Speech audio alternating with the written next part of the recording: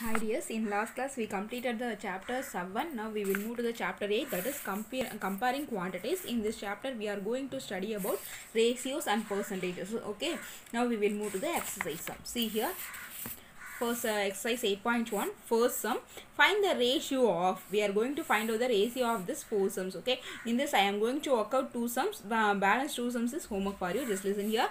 A sum rupees 5 to 50 paise. Okay, I am going to find out the ratio of rupees 5 to 50 paise.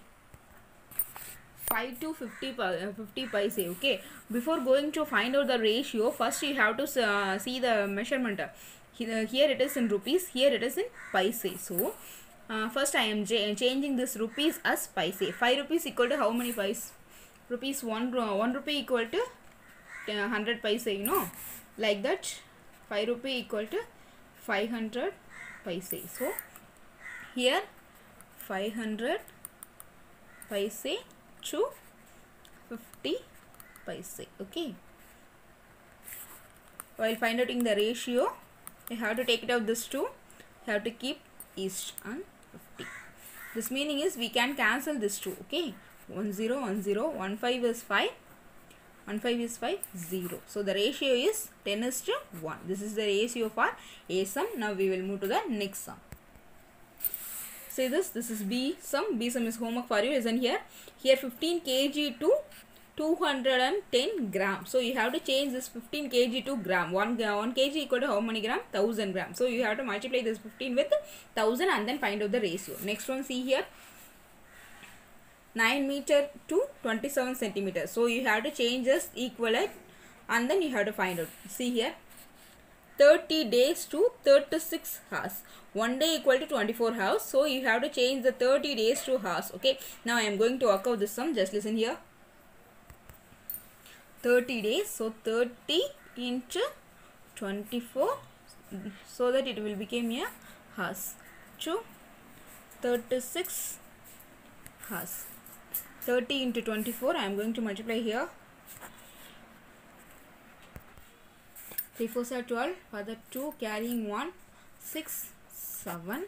Here we have 1 0, so 720 hours to 36 hours. Okay, 720 is to 36. I am going to cancel with 6 table. Just listen here. 1666 carrying 1. So 2 6 is 12, 0.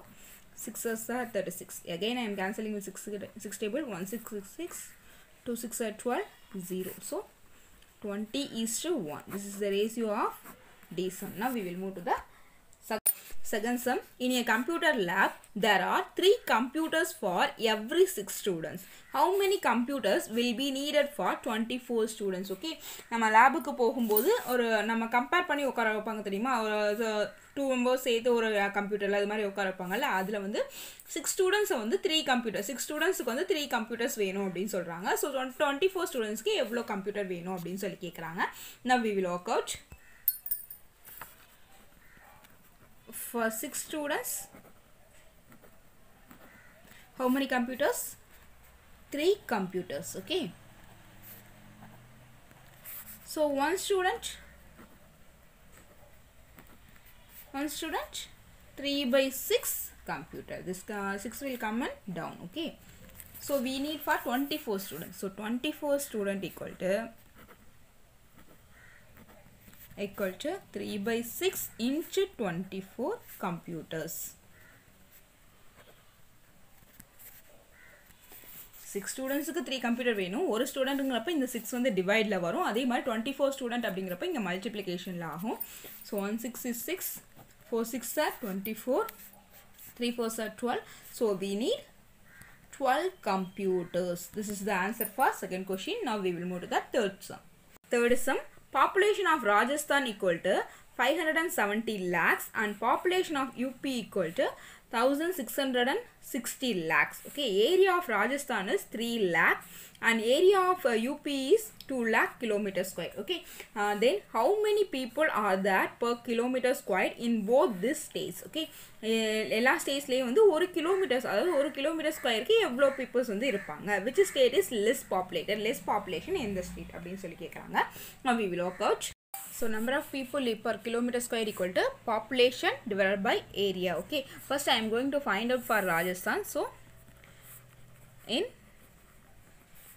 Rajasthan, okay, in Rajasthan equal to population is 570 lakh, area also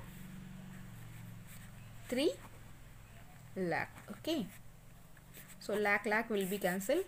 1 3 is 3, 1 3 is 3, 2, 9 3 is 27, 0. So 190 people. அப்போ 1 kilometer square la 190 people இருப்பாங்க in Rajasthan. Okay, now we will find out for UP. In UP equal to population is 1660 lakh as well as area is 2 lakh. Lakh will be cancelled. 1830. So 830 people. Okay, this is the answer for first subdivision. Now second subdivision. Second subdivision is which state is less populated. While comparing this, we know in Rajasthan is less population. So